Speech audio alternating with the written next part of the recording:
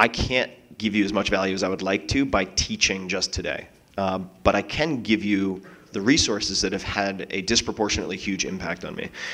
So the first is Stoicism, and some of you may be familiar with some of the Stoic thinkers, Epictetus, certainly Marcus Aurelius, very well known, Seneca, I'll come back to this, but James Stockdale talks a lot about this a lot. Anyone here, James Stockdale, anybody know that?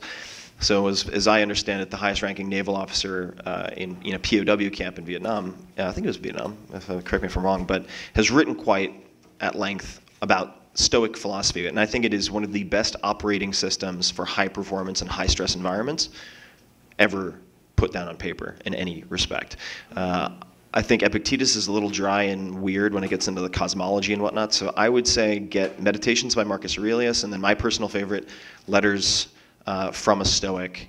There are different translations. It's in the public domain. You can get it for free as well, but that's Seneca the Younger. And what I'd just like to emphasize there is a core concept.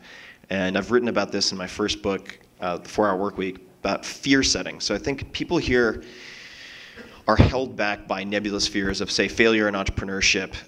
What happens if I join this startup, I get fired, or the company goes under? What if? And it prevents you from taking steps and experimenting. And I'm not going to call them risks, because I define risk, and I think this might be helpful just for the conversation.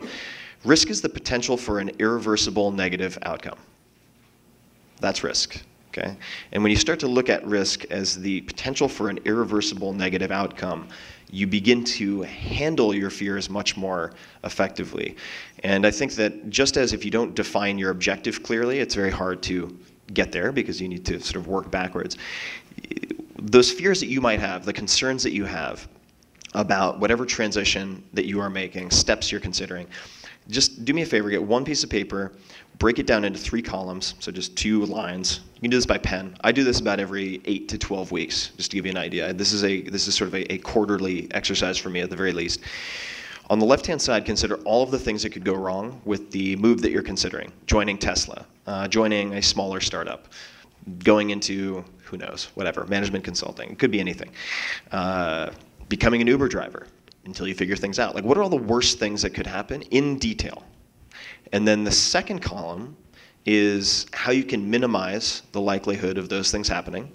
Okay, kind of line item by line item. And then the last column is what you can do to get back to where you are if it happens. And what you find is when you go through this exercise, you realize that 99% of the time you can get right back to where you are currently with a fairly minimal amount of effort. So the big risk, the big scary what if is really not that scary. And you disarm it and then you can take action. So Stoicism and fear setting, 2 quick things. A number of books, and then I'm going to come back to a Stoic concept.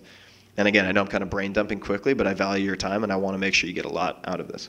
The first is a book called Secrets of Power Negotiating. Author's last name is Dawson. Get the audio if you can get the audio, because there's a lot of subtlety lost on the printed page. Secrets of Power Negotiating. The reason I think that's very important, I've been talking to many of your colleagues over the last 2 days, is that as a number of people have commented on, when you go into the civilian world, you can't just say, do it because I said so. It doesn't work very well. And you'll find people who also have prejudice against military for that type of behavior, and they're prepared to be very difficult with you if you come across that way. So you need to learn how to persuade and how to negotiate. You don't get what you deserve, you get what you negotiate. And this is an excellent book with a handful of concepts that also allow you to practice self-defense in a way that you probably haven't practiced much in a military capacity. Okay, so Secrets of Power Negotiating, number 1. Number 2, the 22 Immutable Laws of Marketing. Get the old one with the airline examples and the beer examples and so on. Not the for the internet, because it's already out of date, of course. Get the 22 Immutable Laws of Marketing. Will teach you a few concepts. Chief among them, it's not enough to be better. In a digital world where there is so much noise, it's a challenge even to get noticed in the first place. You have to be different in some capacity. It's not enough to be better, you have to be different.